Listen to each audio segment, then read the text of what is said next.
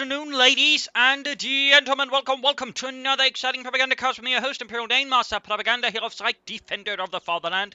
We're off here to an exciting 1 vs 1 on Crossroads. Between the south, we got Redgaarden 3 fighting for the Oberkommando West for Deutschland. Forming up here the 111th Panzer Brigade, tasked with clearing out Patton's chaps here, under the command of Major Sturmgeist.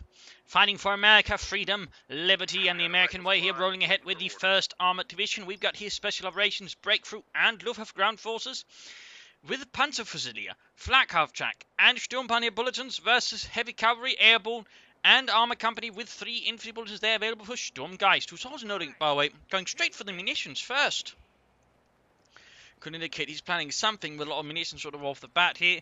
Quick wire here as he's sort of moving up the west, so there'll probably be an early clash here between the two players, as all of them are basically, or both of them, yeah, all of them, sure, technically it's applicable, but it sort of gives the indication there's more than there actually are. Both of them are aiming for the cemetery, essentially that's going to be a clash there, whereas the lumber yard down south is basically seeing no attention. I mean, wood's not as cool as, you know, tombstones, I guess. Perhaps both players are a bit goth. Anyway, Sturmpanier moving up. They're holding up here behind the wreckage of a Stug. Poor Stug. Sturmpanier is advancing on the right and up close here. They will have the advantage here. And there we go. Moving up right and they will have to fall back. Probably in this case, maybe your Sturmgeist should have actually made preparation to pull back. They're further away there instead of just trying to take up there where the Sturmpanier easily could have made, you know, quick gains there, because it's not like there's huge distance between here and there. So, bit of an unfortunate tactical decision there by Sturmgeist. They're being flanked by the Sturmpanier over here. Redgaarden is going to be making the first wins here for the 111th Panzer Brigade, with more focus on the way for Redgaarden 3. 3rd Rifle Squad on the way there for Sturmgeist. And the south points there being grabbed. And there you go, got a bit of movement eastwards as well, perhaps not quite keen on charging into Redgaarden 3 here, who's actually going to move down to finish the sandbags here, overall creating a point here that's a bit harder for the Americans to take. Good defensive preparation work there by Redgaarden 3, by the way. Kugelwagen moving eastwards there for Germany. So Ludwig, have you heard about these new Schwimmwagens? They're not new, they've been out for months, but I just heard about them. Well, you know, you're a bit slow, Ludwig. You're a bit slow. Yeah, I know, Ludwig. How funny we're both called Ludwig. Yeah, I know. Not really. Battle Group Head, or Half-Track on the way will be Battle Group Headquarters, will be Mechanized Regiment. I mean, it does have flak Half-Track bulletins, so he could go for it. Though always not really something I recommend. USA catching a full squad out in the open. No tech up there yet for Sturmgeist down here. The rifle looks like trying to catch, but the Kuban is doing some damage here with this MD-34. West here is being lost here as we've got a fresh surge there from Sturmgeist, and north Sturmpanier. It's in a bit of a bad position actually. I mean, their cover point or retreat path is threatened by the riflemen, and there's a small chance of a wipe there. Kuban is going to have to fall back. It's just not doing enough here on its own versus the rifle squad, even as the rifle now out in the open there. Or is there some kind of cover here? Seems like this slight dent in the ground is somehow forming up like cover. My God, Jürgen, it's slightly lower than usual. I just can't seem to hit them, Ludwig. Just can't seem to hit them. Mortar out there for Major Sturmgeist. No surprise there. Again, it's pretty much the standard American build order. 3 riflemen, mortar, captain. Steward, maybe an ambulance after the captain, maybe after the steward. There you go, seizing the fuel point. I mean, overall, Redgaarden strategy has seemed to be, you know, trying to sort of cut down both fuel points that way, slowing down Sturmgeist's tech sort of training there towards the Stuart light tank. And so far, he's not quite able to sort of exert map control properly, which is a bit unfortunate. I think a bit too quick to shift towards the centre, not leaving anything to really defend the points here. No mines either. But we got an MD-34 on the way. They could also, I think, consider some assault rifles for his Fultz gunner. These increasing their firepower versus those evil Yankees. Rifleman rears they're making their back for reinforcement. Mortars shifting about there a bit. Lugging that heavy thing about there. Heavy-ish. Mines down there, so we got heavy cavalry. He actually makes use of the mines, a rare sight there. I mean, most American players at the moment they go for heavy cavalry again tend to go only for the Pershing. I mean, for most players, they might as well just say Pershing Doctrine. But there you go, fighting around here. In this case, the Americans might just be able to hit the cover there, which in this angle actually works out for them. But there you go, MD-34 flanking up there. Good work. Should have to press the matter of moments, and there we go. There we go, mortar firing down there. Kills Otto.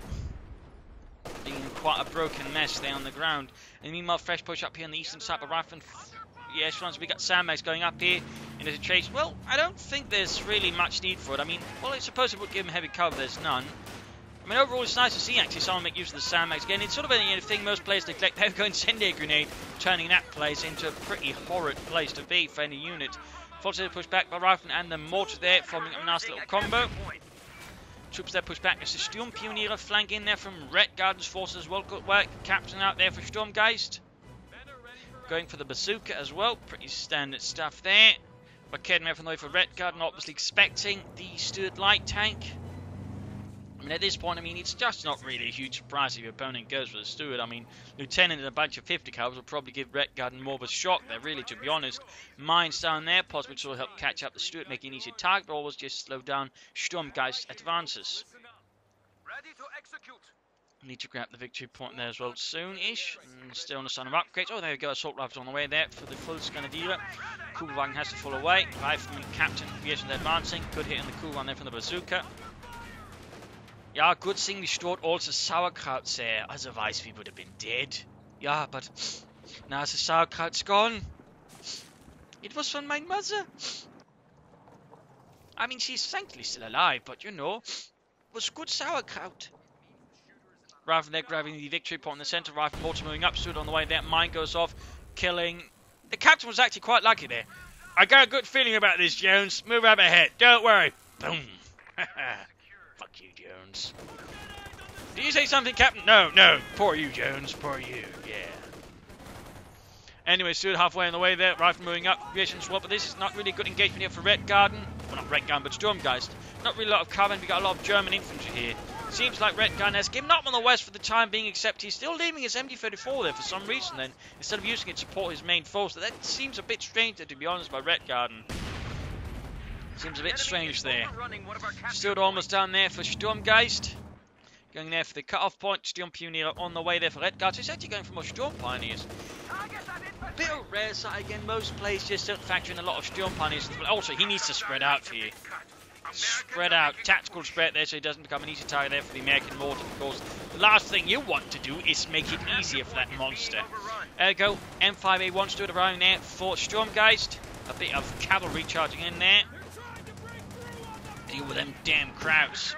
There we go, Sturmgeist quickly breaking into retreat there. Volksgos need to retreat as well. It seems like here Redgaarden is feeling pretty confident in his chances not to get insta-wiped there by this menacing tiny tank. At the same time, because he's locked down here, the cut-off point. Good play there by Sturmgeist, actually getting behind his lines there and cutting off the resources. Sharp play there by Sturmgeist, sharp play. Ambulance following up here for Sturmgeist and the first armoured. Another trot on the way there for Redgaarden. Will it be mechanized? Will he actually try and play for the Schwerpunch at quarters? Timing-wise, considering how much fuel he got, it seems like mechanized, maybe a Puma here for Redgaarden. Kugelwagen, though, seems dead. And no sauerkraut this time, we'll save it. Yup, down. Panzerfaust there in the Stuart from the Volksgren Israel bringing from the north. Rifle there getting gunned down by the Sturm Pioneers, and they go forced to retreat. Ambulance out there for Sturmgeist.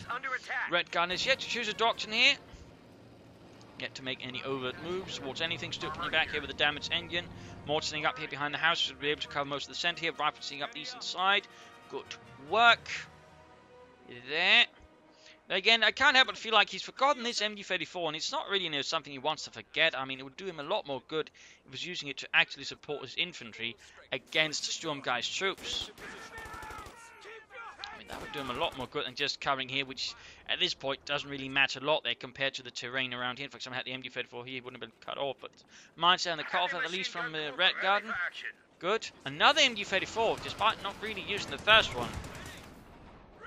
And of course, with double Sturm Pioneers out, I think at least getting one Panzercheck up on them would be a very, very solid choice. But at the same time, fresh push up here on the right side, even as the Stuart sort of pushes up the west here. Double push from Sturmgeist, a bit risky, but with the Stuart at the moment and no real counters to it, he should be at least safe on the western side. There's mortar isn't really able, I think, to sort of properly support any of the pushes. MD-34 forming up the sort of push against here, at least assist in it. Sturm Pioneers leading the way. MD-34 I think needs to do a bit better sort of assist with it. I think there's a bit too much in the way there. Oh, never mind. Seems to work out there nicely, but a few more troops supporting would be good. Morik heading over there. He's sort of preparing there for the Stuart to advance. Sort of mess it up here. MD-34 advancing. Kedem please get up there. Goes Stuart moving in. looking for some targets there, and there it goes, shoots at the MG34 crew, misses. Volksgrenadiers and Rakettenwerfer moving up. In the west, we've got a fresh counterattack here with Volksgrenadiers and MG34.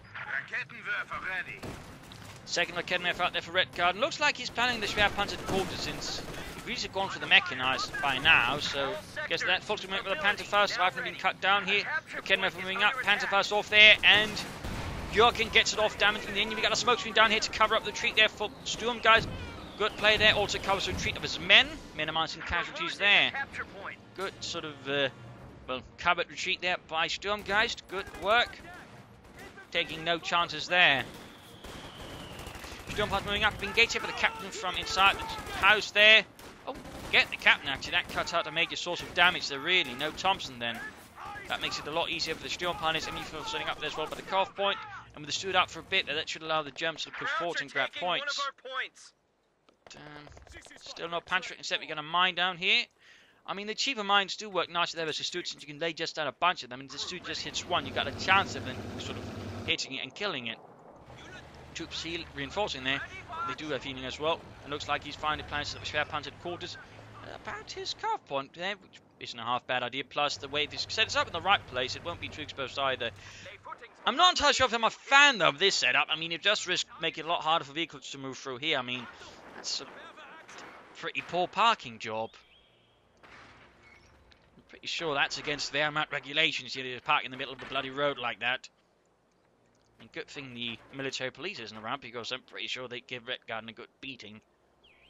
Meanwhile, though, we actually got Rangers out here for Sturmgeist. We actually got bazookas and BRs on the riflemen. Interesting, interesting. Very interesting. But he's clearly preparing for some kind of vehicle play there from Redgaarden, but at the same time, of course, also pressuring the infantry harder. And so the Rangers in that department, once upgraded, can very well push infantry. Stuart moves ahead, straight into the mine. Oh dear, time for the Rakettenwerfer to do its job, and there he goes, Stuart almost down. Heavy engine damage, MG34 finding a way, and gets to Stuart there. Nice setup there for Redgaarden, and that's a huge threat there for him down. Good work. Good work. More mines. He really loves laying down mines, and that's good work here again. And in this case, it's really paid off there for Redgaarden. It has really paid off there. In the west, Rifleman straight into the MG34 Sturmgeist as well there, trying to get into heavy cover. But being suppressed there with the MG34 first should allow the Sturmgeist to close in, finish off the job there for Germany. Rangers moving up there, not yet with upgrades, but they could move up here and flank with a grenade here, specifically a cooked one. Meanwhile, here in the east, Sturmgeist forces catching up against the rifle squad. The MG34 setting up poorly, but nonetheless, this is an engagement won there by Redgaarden 3. Not to be mistaken with Redgaarden 2 or 1. Redgaarden 1 in particular hates being mistaken with Redgaarden 3. I don't know. Actually, anyways, Rangers there catching up with M1 carbines. They go cutting down the MG34 crew quickly. Also, mind to cover the retreat here. I mean, he's really taking no chance bets to do to any other vehicles. There we go. Thompson's all the way for the Rangers. A bit of increased firepower there. Fun fact, they actually tried to make a cheaper version of the Thompson. In fact, sort of made 2 prototypes for it, but when they finally then had sort of one ready, they then come up with the grease guns, which sort of made it all wasted effort and money. Sturmgeist versus Rangers.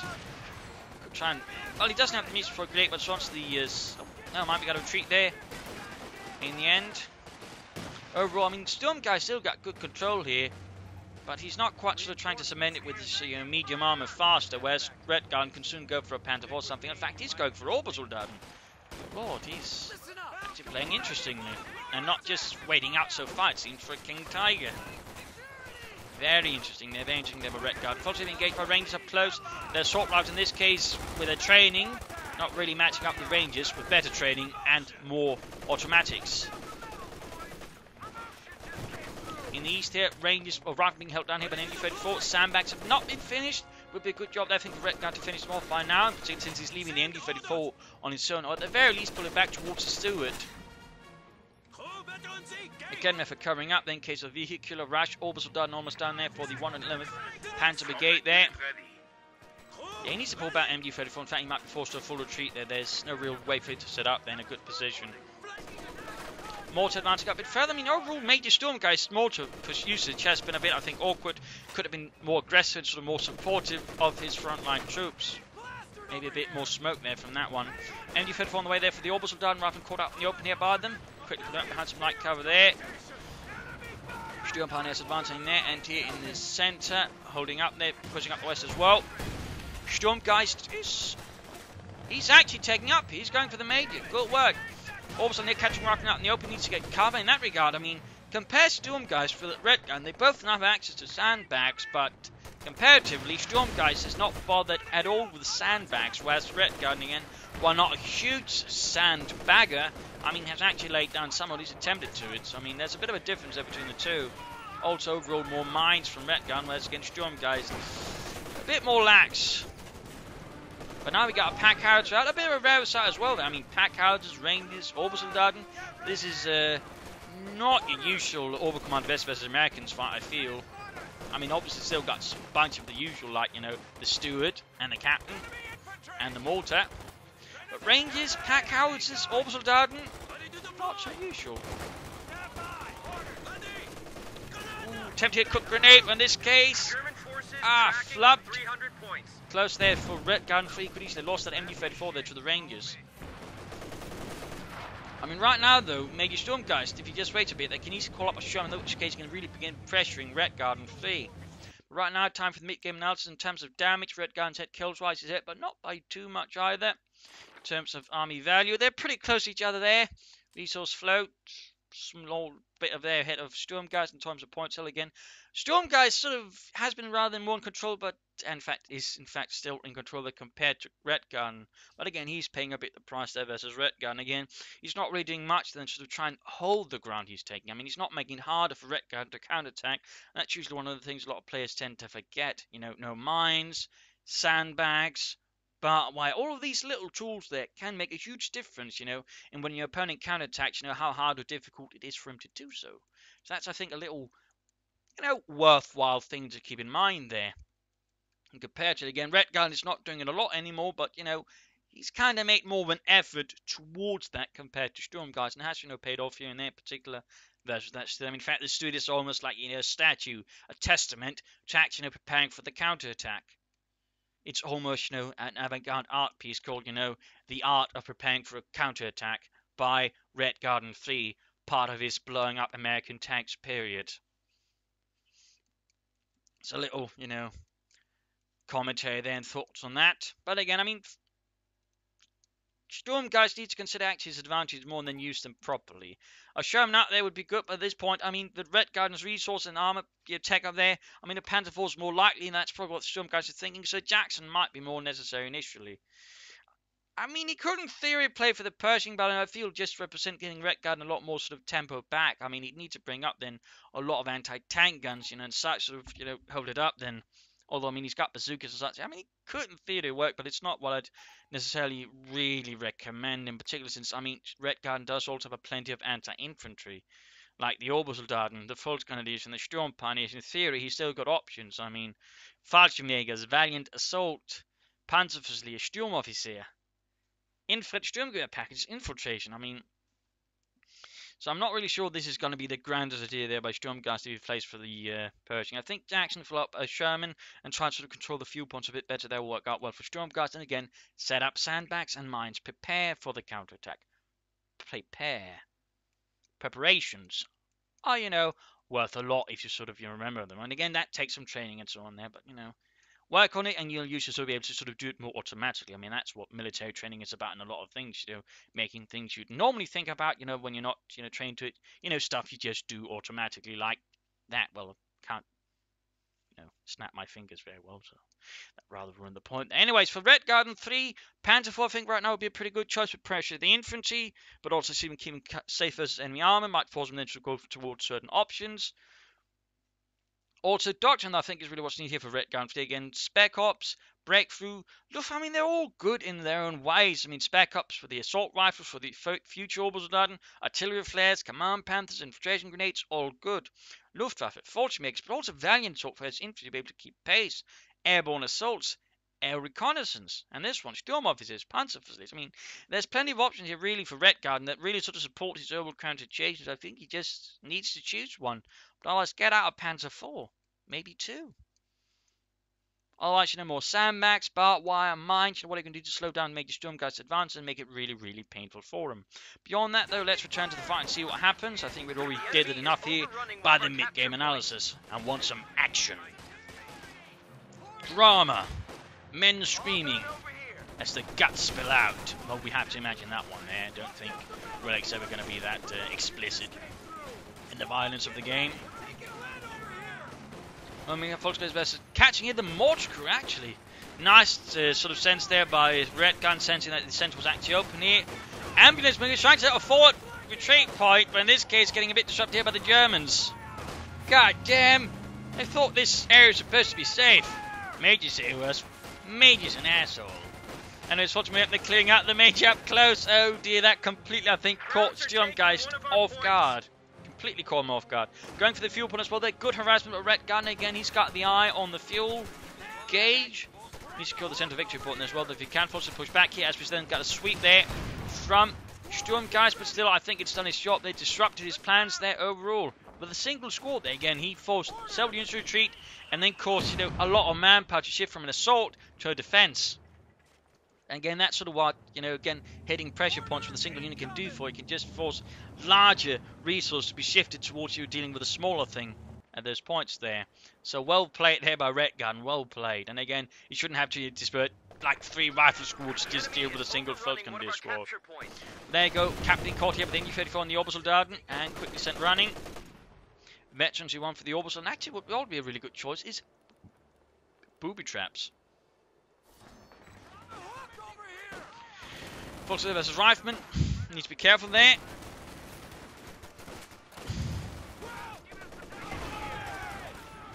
Large engagement here, Rangers moving up. Sturmgeist is taking a hit there from the pack houses, suffering a bit. The MU-34 inside in the nice house. The Sturmgeist is moving up. Rangers suppressed. Good work there. He needs to smoke the house there, actually. Cut off the MU-34 from suppressing. Or do something about it anyway. It's just, you know, don't just get shot by it easily. Panzer IV, they're running for Redgaarden 3 and the 111th Panzer Brigade, which would have a few Panzer IVs, but I think primarily still Panzer Brigades were equipped with Panthers and Jagdpanzer IVs, well, specifically the high-velocity gun version.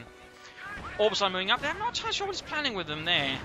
And we got aerial reconnaissance. He's trying to figure out what his opponent is up to. Interesting. Interesting move there by Sturmgeist. But, you know, smoke screen. Oh, he's calling in artillery. Hello. I still think overall just smoking the machine gun there would have been a lot cheaper. And again, choose easily cheap there with a mortar. So, I mean, remember, sometimes just smoking the machine gun is an excellent option.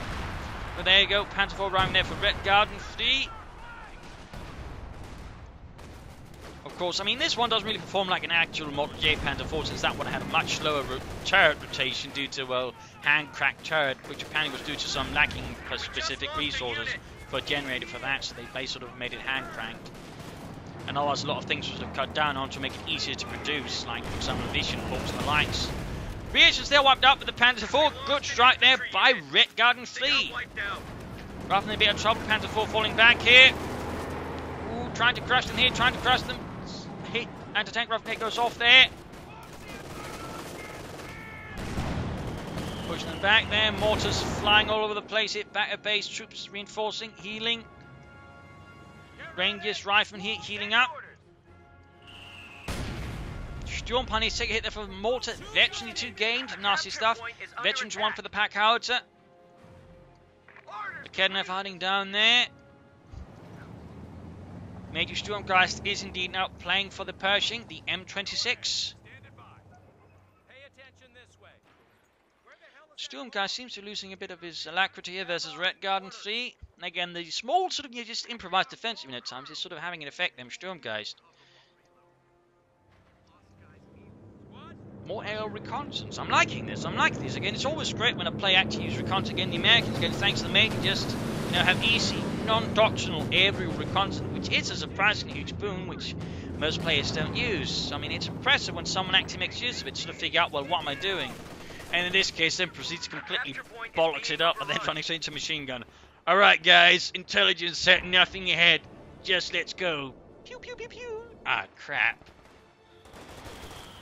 I mean, I suppose it's very realistic there that what Sturmgeist is doing, you know. High up, know what's there, but still sends the men ahead, I suppose. Anyways, range being caught here by the Panzer IV. Or perhaps he just wasn't paying attention.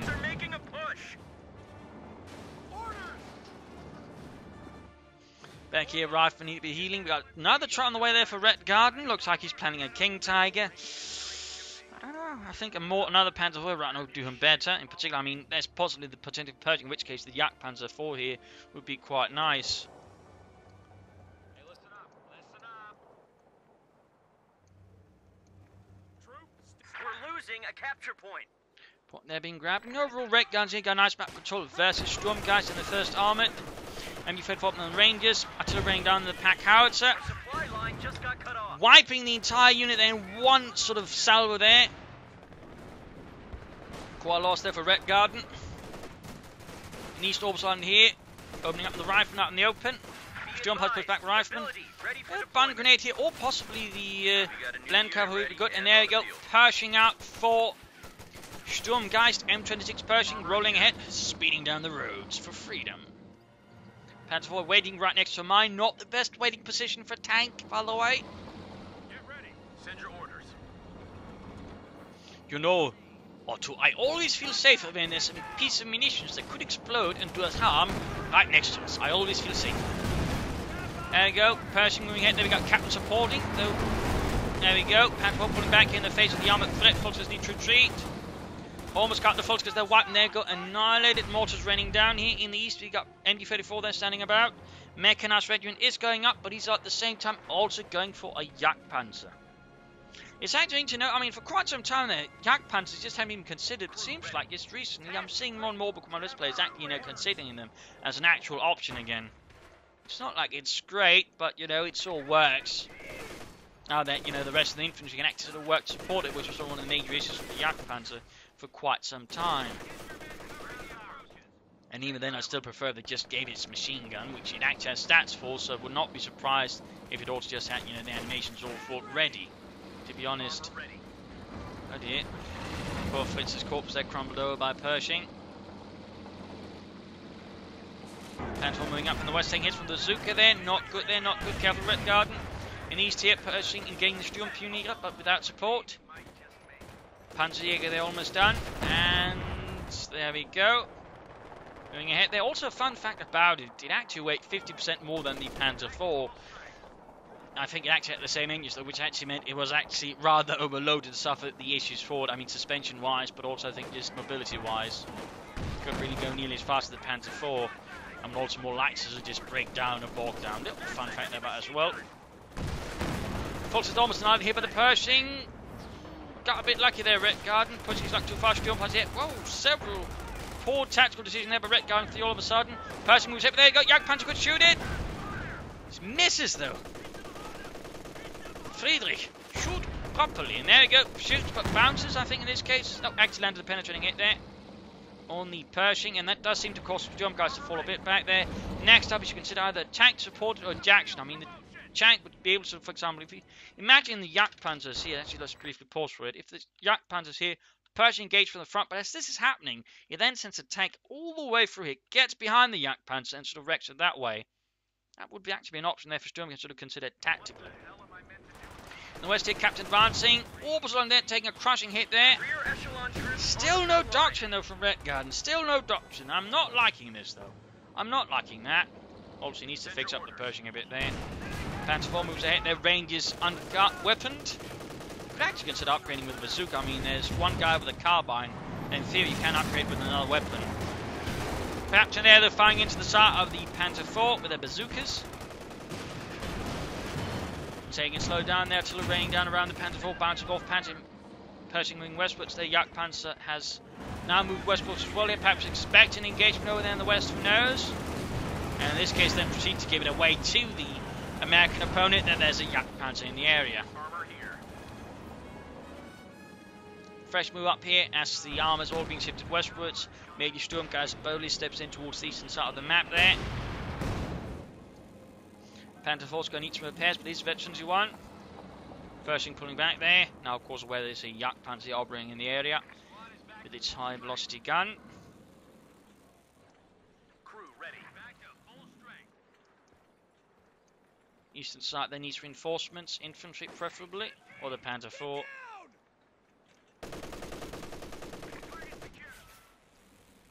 But what Sturmgeist really needs to do is bring out some more armour to support the Pershing. I mean, he could easily again go for Jackson or Sherman right now. Hell, he could go for 2 Scots right now, which in theory could also work better than the infantry. Just cutting away any infantry support for the tanks, but, you know... Oh, no! Hit a mine there. Again, he needs minesweepers, actually.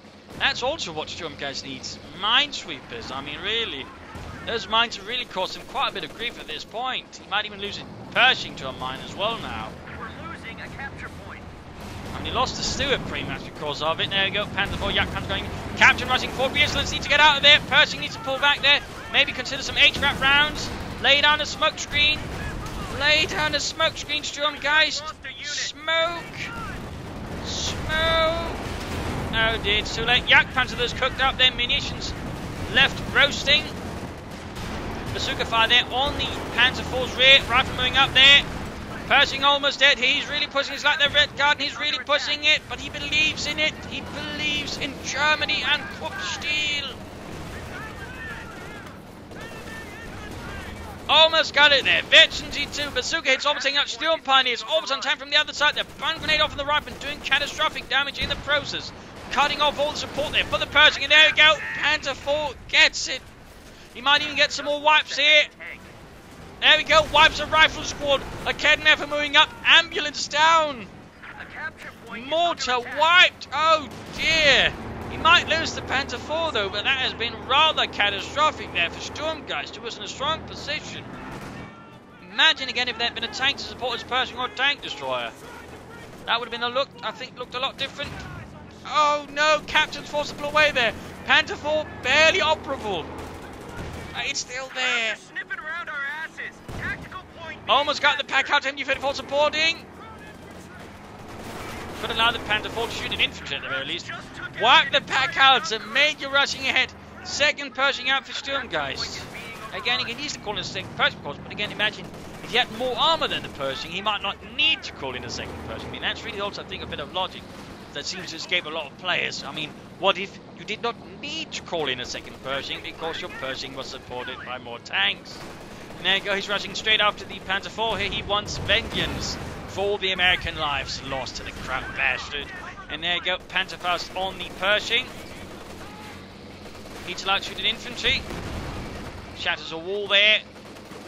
Rubble all over the place. Rangers move up support here. Veteran defeat here.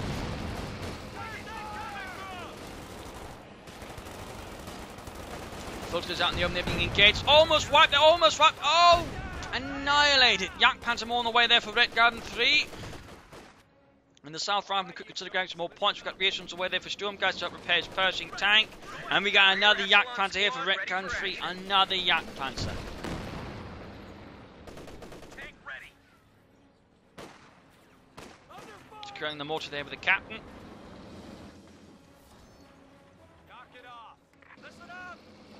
Range going to need some reinforcement there. A capture point is under attack. MG-34 then trouble. Victory point was why we got a huge lead there for Sturmgeist. I actually missed that. That's impressive. In the south half, they need to be careful. They got veteran 3 jumpers against. They could pop a concussive grenade there. Or not. Plus the opposite veteran 3 are also what you'd call a pretty big headache. Looks like they're not going to make it back home for Thanksgiving. Just got a report of an infantry Dead. unit being wiped out. There we go, saying Yak Panther. I mean, it's not like Redgaarden's got a lot of force himself. I mean, he's down to one orbital that squad, one Sturm Pioneer, and MG-34 like Kednefer, and both sides have taken quite a bruising in these engagements. Armor here. A capture point is being overrun. So, I mean, you know, it could still go either way in a sense. But it doesn't help that I think that Sturmgeist continue to make... And he still hasn't chosen Doctrine. I mean, he's got so many resources. Do something, Redgaarden 3, you blighter. I mean, go for Luftwaffe. Call in an airborne assault. Just, you know, do something. There's no reason to flood all that much. Orbital on the way there. halfway done. He could also go for this, get some assault rifles. Good hit there on the MD-34 there by the Pershing. Almost wiping it there. There you go, annihilated. Even less there for Redgaarden fleet. Landing several hits on the Pershing. Pershing needs to get away. He would actually soon go for a Sherman supported or a Jackson.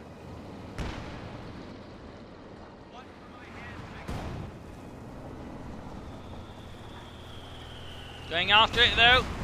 He is pretty confident about himself. Get away the Pershing though, pull it back towards the base. Another hit there, that's an HVAP round. He's almost got it. We got a Kedman for moving up. Artillery fire raining down on it. Artillery called in. Oh, he's going for an airborne assault. He went for Luftwaffe, pinning down the reactions nearby.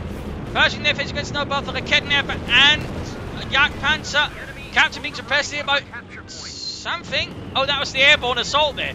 Fallschirmjäger's in the midst. The reaction's about to get wiped out. Fallschirmjäger's almost taken out the Packhauser, lands a dozen hit on the Jagdpanzer. Pershing pulled back towards the base there. Raketenwerfer cleared out. Rangers flanking it behind. Redgaarden free. We lost a gun crew. Mortar wiped. Two orbital launch squads here, both light machine guns. Pershing catching up on some poor fellow. Oh yeah, Pershing with Jagdpanzer. Rangers out in the open versus orbital. There you go, forced to retreat. Veteran D4, and with this Sturmgeist surrenders. He might actually still have had a chance, but his spirit is completely broken here by the sudden surge of the Luftwaffe to assist here. So GG, game over. A bit of an interesting fight in some ways, again displaying again what a few prepared battlefields can do for a player, what a few mines could do, but certainly also what just having more armor on the field can do, like, also just having a Jagdpanzer in these cases. Sturmgeist, again, made a few sort of common elementary mistakes, like, again, just relying on heavy tanks, not getting any medium armor to support them. Again, had he had, something there, I think battles could have gone a lot more differently. Redgaarden on that would have benefited much sooner from actually getting a doctrine out there, to be honest. I mean, if that was way too long just to wait about to do, well, that. I mean, Sturmgeist played better, all right, but again, he could have used more smoke, could have checked more efficiently, used armor more efficiently as well, I think, and again, mines and sandbags. Again, had he had more sandbags and mines down when he's actually in control of them out, I think things would have looked a lot more differently as well there. So that's a few things to consider, but there you go. Hope you enjoyed this match, hope you learned a few valuable lessons from it. If you did, want to subscribe, tell your friends, share it with everyone. If not, send a replay and some feedback in the comment section. This is Imperial Dane signing off, and see you all tomorrow for another exciting episode. Cheers!